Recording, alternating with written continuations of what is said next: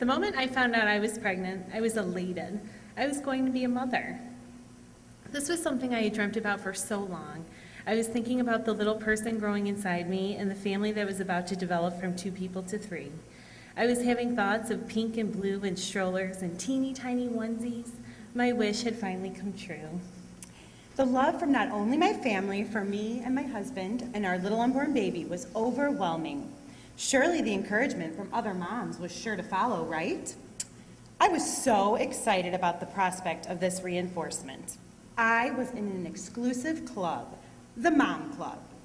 I was going to make so many mom friends, and our kids were going to laugh and play together. Then, like that first time I knelt in front of the toilet, spewing my first of many bouts of morning sickness and expletives, I had a rude awakening about not only motherhood, but about that frickin' Mom Club. For those of you that don't know, I am still looking for that Mom Club. In fact, in my experience, it can be defined as more of a mom war.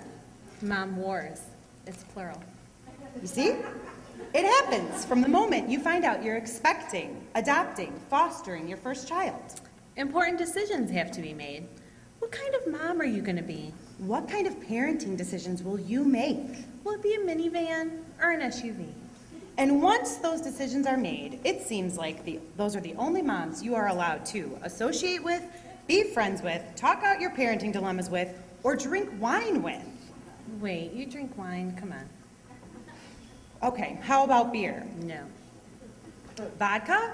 Getting warmer. Okay, I've got it. How about Oreos, ice cream, and House of Cards on Netflix? Talking. Now you're talking.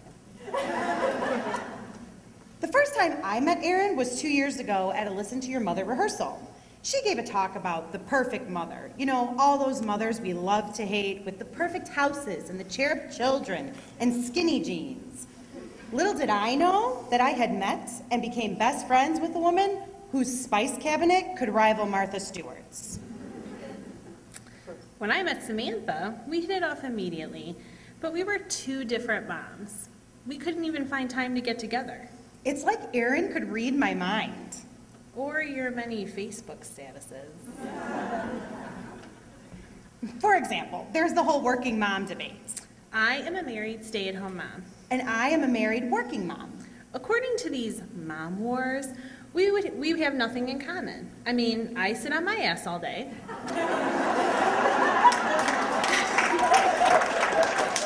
And she has no idea what's going on in her kids' lives. And that's only half true. And I mean, aren't we all working moms? I have my kids vaginally. I'm just saying.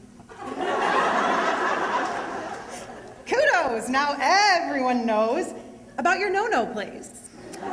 I, on the other hand, had C-sections, yet miraculously, Erin and I are both able to nurture and care for our children. Do you want to see my scar? Pass. I breastfed all 3 of my kids for 6 months each. My other breastfeeding mom friends insist I feel superior about this. But honestly, I would rather feel superior about my killer wit or my Second City alumnus status. And I gave up breastfeeding my kids after a while. But my oldest was reading at the age of 4. So, apparently not all breasts are best. Don't brag about that. Right. I have decided to send my kids to public school. And my children go to private school. And my private school mom friends insist that I feel superior about this. However, I would rather feel superior about my killer wit or my crush on Zac Efron. I have decided to raise our kids with religion. Me too! Really? Yes. Christian? Really? Yes. Catholic? No. Forget it. I do not limit my kids' screen time so that I can accomplish simple tasks, like adorable hand my labels for my space jars. And my kids have limited screen time, which explains why I cannot accomplish simple tasks.